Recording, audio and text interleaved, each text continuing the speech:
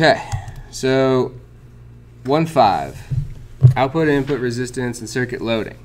When considering a circuit from the perspective of two terminals, okay, like we mostly have a lot so far, either as input or output, it is often characterized as having a Thevenin or Norton equivalent resistance, and if it is considered as an output, as having an equivalent Thevenin or Norton source.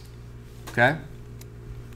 So this is from simple circuits to very complicated circuits, entire instruments. Okay. If the terminals are connected to be an output, its output resistance is just the Thevenin or Norton equivalent resistance. So we know how to find those. It's not too bad. Other names for this output resistance are source or internal resistance. So source resistance or internal resistance. For instance, batteries have, we call it typically an internal resistance or an output resistance for the battery.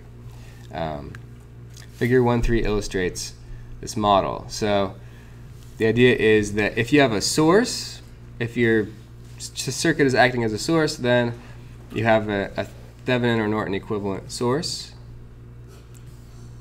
And if it's acting as a load, so it doesn't have a source component to it, then it has an equivalent load, RL. Okay, so sort of a concept and a terminological idea here. So if the terminals are considered to be an input, its input resistance is the Thevenin or Norton equivalent resistance of the circuit. Another term for input resistance is the load resistance. Okay, so for instance, you might have a, I don't know, a light bulb or something like that. That would be considered to be a typical load resistance, where you would model it like this. It would be a load, and you would find the load resistance. The source is something that, like a battery or something that supplies power to the circuit. So we have these terms, though, come up a lot. These terms of the output resistance or the input resistance. And I think they cause a lot of confusion, but they're mainly there to help us. They're there to help us simplify a model. So we don't need to have a big, complicated model for everything. We can just use a simple model with an output or an input resistance. Okay. Okay, loading the source. Loading a source means to connect another circuit to it that draws power. Okay, so you've got the circuit that is like the power grid, and you connect your, I don't know, toaster to it. Not sure why I chose that. Oh, it's because I didn't eat breakfast this morning. That's why. I'm hungry. So you connect your toaster to it. You're loading the power grid circuit. Okay. So that's what it means to be loading a circuit. Loading a source means that specifically the source is being loaded. Great. So let's explore what happens when we connect a load to the source for the circuit in figure 1.3. So this is the same figure. So say you've got a load and you've got a source, and you just bring them together. Just boop. Before connecting, the source output voltage is, so V out is equal to, we've got a loop here, right? So we can say, oh, V out is just equal to VE minus VR1, right? Or VRE, I should say. I call it VE, so VRE. So we know that, so KVL told us that. KVL. VE minus, let's use ohm here. ohm. So VRE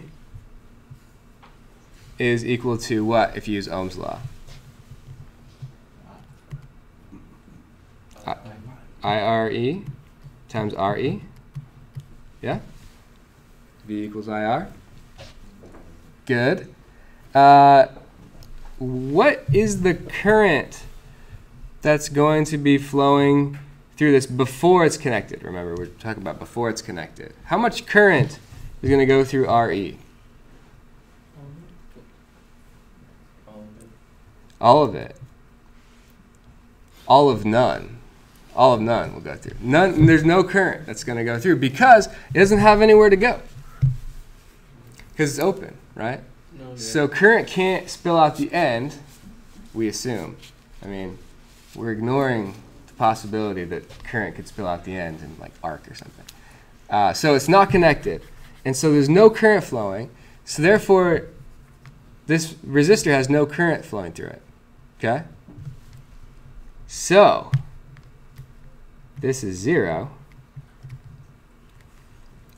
And we have just VE here.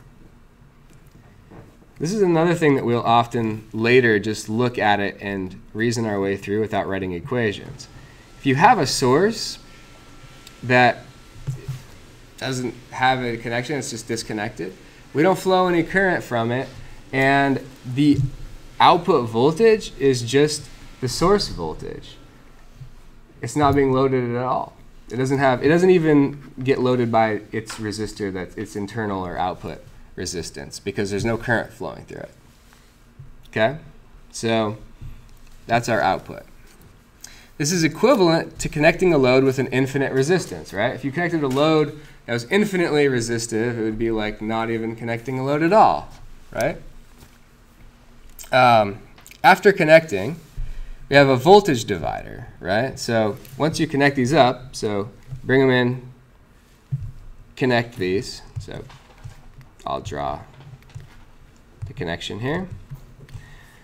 Then we have a voltage divider. One resistor, two resistors. Okay? So we have that V out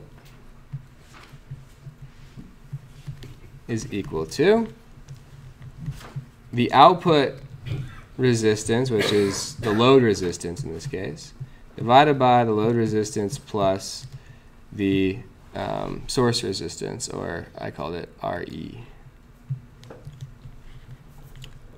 times the input, which is VE in this case. So, and then you can, I rewrote this in terms of ratios. So if you divide the numerator and the denominator by RL, you get 1 over 1 plus RE divided by RL times VE. Okay, so let's explore what happens when when we change the ratio.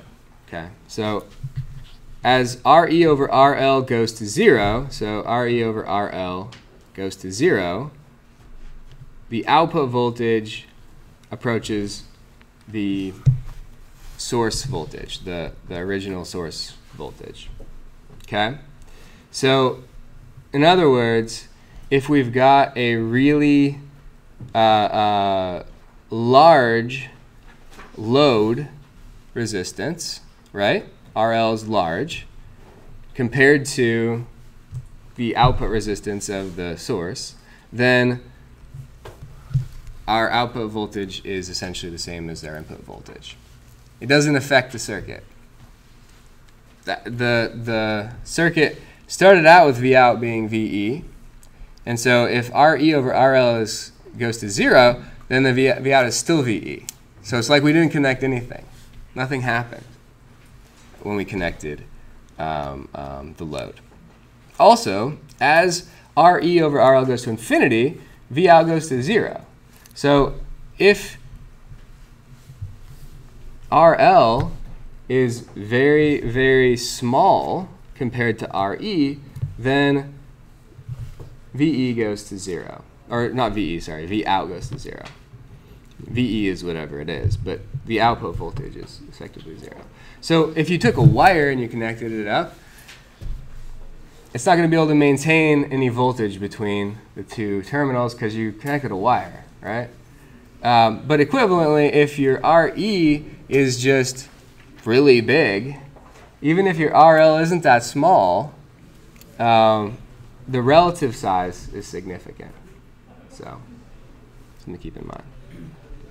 Okay, so to sum up, so relatively small output resistance and large input resistance yield a loaded voltage near nominal. Some sources are labeled with nominal values assuming no load, and others assuming a matching load. Okay, it turns out that a matching load actually gives you the most power transfer, but that's something that we haven't proven in this class, but it's true. A load equal to the output impedance. For this reason, it is best to measure the actual output of any source. So it's really, you can go to the manual and you can check, like, so what is, what is the reading on the dial supposed to mean? Because the reading on the dial is almost certainly assuming some load resistance, okay? Some specific load resistance. Maybe that's infinite load resistance, maybe that's a matching load resistance, maybe that's 50 ohms. But if you go to the manual, you should be able to find that out. If you want to be safe, though, when you connect up your load, measure what the voltage actually is that's being supplied. So just because you connected it to a 12-volt battery doesn't mean it's getting 12 volts once you attach the load. And you guys are going to get to explore this a little bit in the lab next week. So next week's lab is on voltage dividers, measuring voltage and stuff. So you get in there and get after it. It'll be fun. Okay, that's it for today. I'll see you guys on Friday. Don't forget to do your homework.